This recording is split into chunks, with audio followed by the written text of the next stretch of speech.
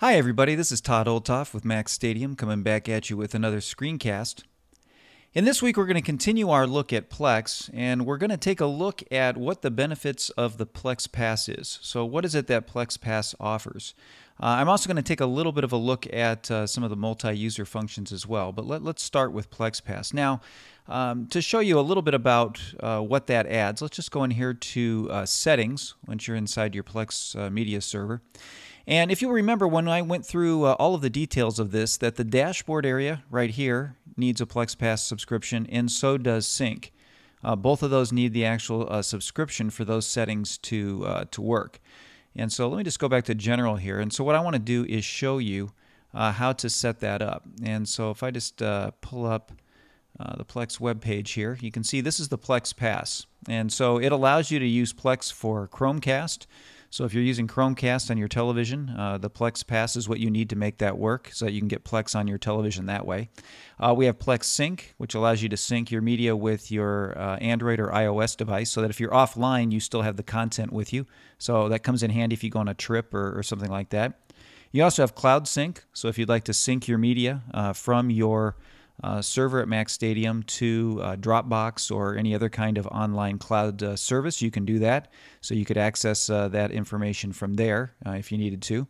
Again, gives you early access to different features. Like some of these features may eventually roll out into the main PLEX once they get new features that they're working on. You get free apps for Android and for the Roku. And they can't do it for iOS just because of Apple's limitations. So you still have to pay for that app. And then you get multi-user control.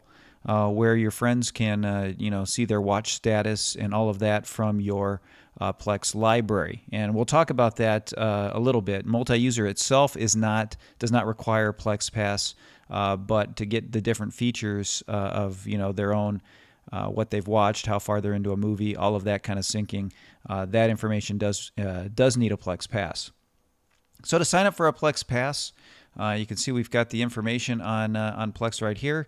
You can choose between a monthly subscription for $3.99, a yearly for $29.99, and a lifetime for $74.99.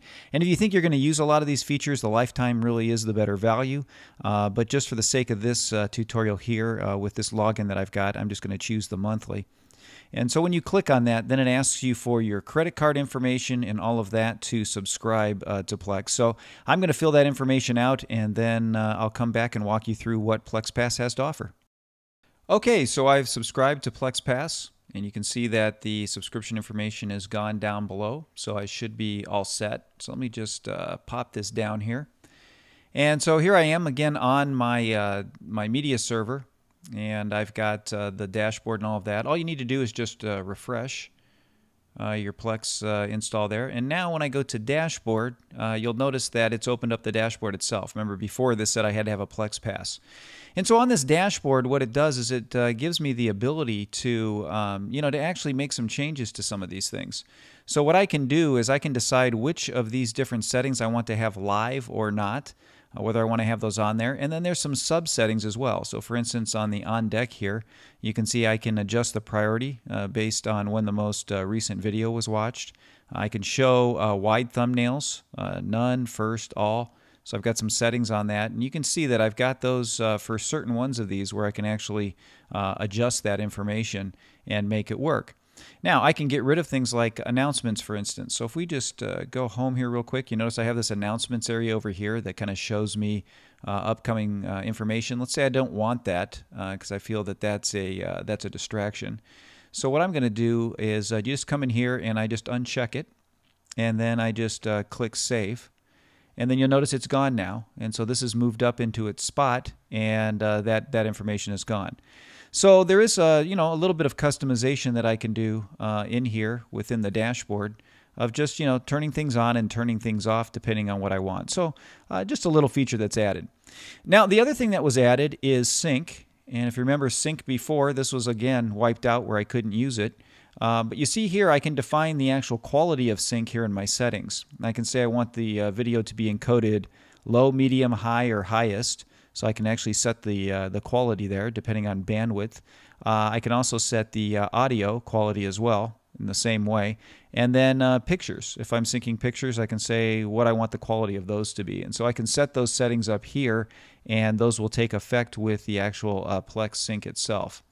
And so what I want to do now is let's talk a little bit about the PLEX Sync, so that you can get an idea for how this works in terms of the things that you might want to sync to your various devices. So let's take a look at Sync.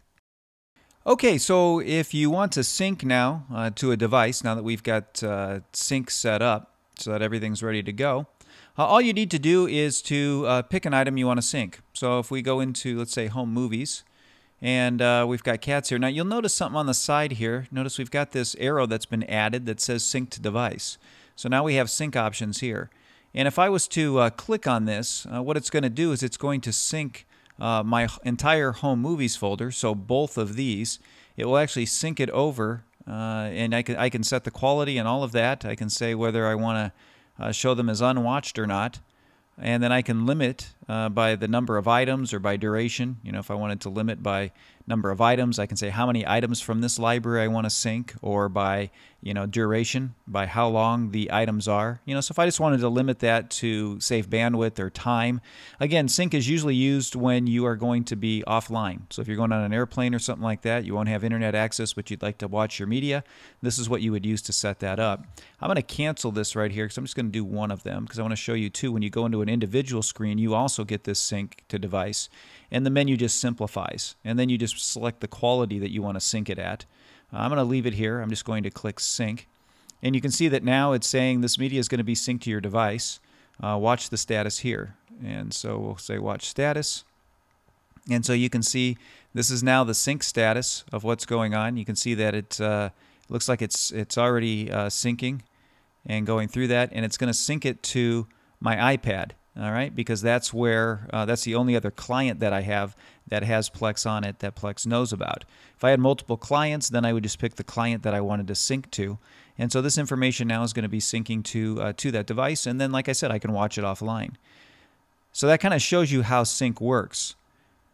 Now what we'll do is let's take a look at what that looks like on the client side on this device once it's been in sync.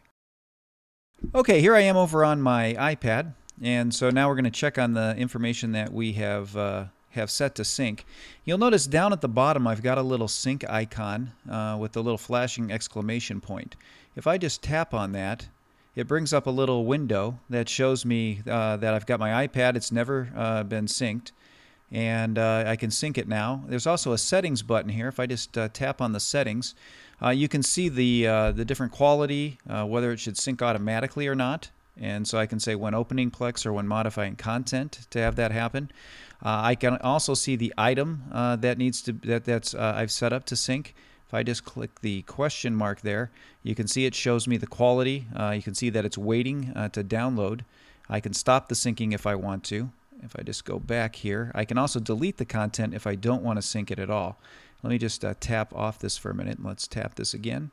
All I got to do now is say Sync iPad Now, and you can see that it's starting the sync information, and now it's syncing resources. You can see it going through the motions, and so now my information is in sync, and so now the cat video has sunk to my library. If I just go into the Home Movies on the server, you can see now that under the cats there, I've got this little arrow that shows that that video is in sync. So I have that actually on my device. The other one is not.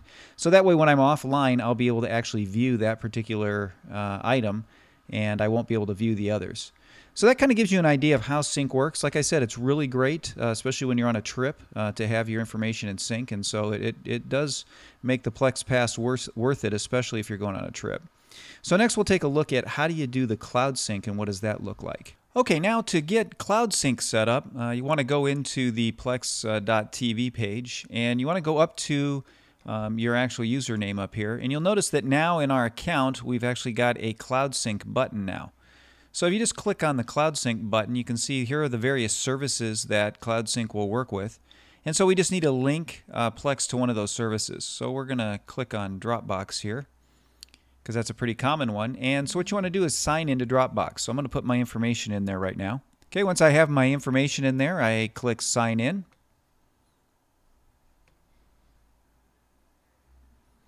And now it asks if I want to create a folder in Dropbox for PLEX Cloud Sync, and I just say allow because I want that to happen. And so now you can see that Dropbox is actually linked now with my PLEX account. And so it's all set up and ready to go. You can see over here that I can edit this particular sync, reauthorize, or I can unlink it at any time. But now Dropbox has been set up and is linked. So now what I'm going to do is let's take a look at how I would use that then inside of PLEX. Let me just pull up the PLEX interface here. And so here we are inside PLEX. And let me just let's go home for a minute and let that reload. And then let's go back in and take a look at how this works. Now it works very similar to the regular sync when I come into, let's say, Home Movies here. And now let's say I want to sync, let's just say I want to sync this particular one right here again. And you can see here that I've got the sync dial right here again. If I just click on sync, now it gives me the option on whether I want to sync it to my iPad or whether I want to sync it to Cloud Sync. And so if I just tap on Cloud Sync, it'll tell me the title. Again, I can set the quality and all of the information like before, and then just click on sync. And so now it's saying, great, it's doing it. If I want to watch the status, I can click here. And so you see this little cloud icon here that shows that that's syncing up to the cloud, and you can see that it's going through that process there. And so once it's done, then it adds some information to my home screen here. Let's see if it's done yet. We're just going to go to the home screen. And you can see here when we come back home, it's now got a new Home Movies area here because this is my Cloud Sync. And that means that that particular file now is sitting up on Dropbox so that I can access it whenever I want off of Dropbox and don't have to go through PLEX if I don't want to. So that's kind of a nice feature of it. Now, one more thing that I want to cover real quick is just the multi-user library so you can see how that works with the feed. So let me show you how that works. Okay, to add other users to your server, what you need to do is come back to the PLEX TV page, go into Servers right here. You can see there's our Cloud Sync server now in this server, and you can see anything that's shared with you. But let's go ahead and share our server. So we're going to click on Share this server. And then what you want to do is you click Share With, and you can say Share All Sections, and you can allow sync or not, so that they could actually sync their information as well.